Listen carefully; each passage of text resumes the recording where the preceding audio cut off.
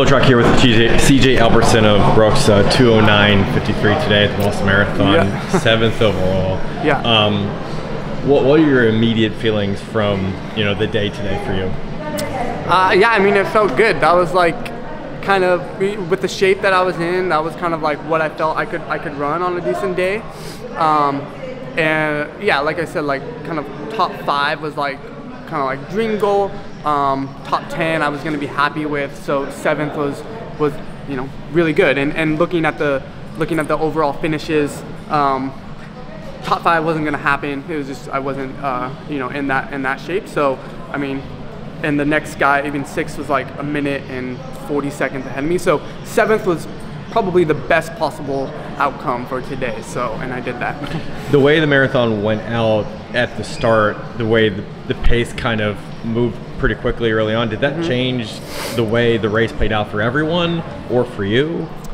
I think it actually worked out for me because it went out fast enough that a second group formed of guys that were pretty good, which I was scared of, that there wasn't going to be a second group and I was going to either have to go with the front group or just run by myself the whole time. But because they went out fast enough, some good guys held back. I mean, we were still running at a good pace too, but it allowed us to have a good group to work with. And the group kind of fell apart a little bit earlier than I anticipated, but at least for 10 miles I at least got a group, and then from about 10 or 11 miles on, just ran by myself to the finish. And but it was fun. I mean, you've probably done that before, being tough on a course like this, on a day like this. I mean, what has experience taught you when you kind of were running by yourself, kind of having to work those miles alone?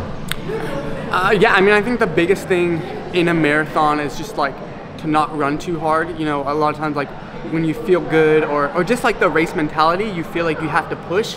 But in a marathon, like you are pushing, like whether you feel like it or not. So like you actually have to feel like you're kind of holding back a little bit. So like when I'm running by myself, it's like, okay, sometimes I feel good, and then like you're tempted to kind of push a couple miles, but it's like, no, I'm just gonna like kind of stay in that zone. And even like the last like 5 miles or so, like it's tempting just to like take off, but you kind of just have to like stay within that zone where it feels like you're not running that hard.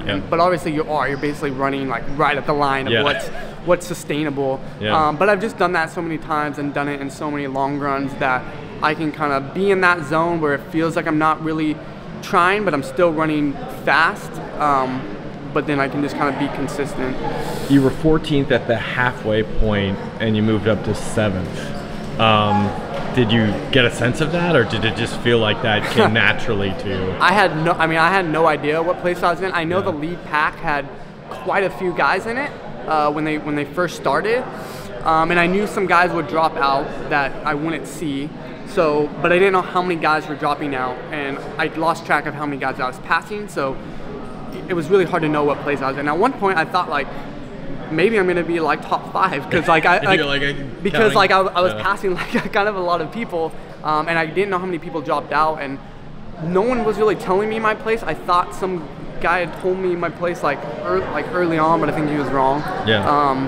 But yeah, so I really honestly had no idea, but I knew I was in top 10, or I thought I had to be, because I'm like, and I knew the guys I was passing, so I'm like, this is like bib number 5. This has been like, it was like top bib numbers, so I knew I had to be somewhat up there. You're just staying locked in mentally, kind of being there in that place.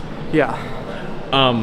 Is this the best Boston performance you've had, would you say? Or, yeah, I mean, best time-wise, first time being South American, and best place-wise. My best was 10th before this, and I was 7th, so best in every way to look at it. Yeah, going under 2:10 too. That's your PR, correct? Yeah. 2:10:53. I mean, I guess do you have another marathon in you this year, or do you feel like you'll this year? I mean, it's like April, so right. I'll race, but definitely before the year's up.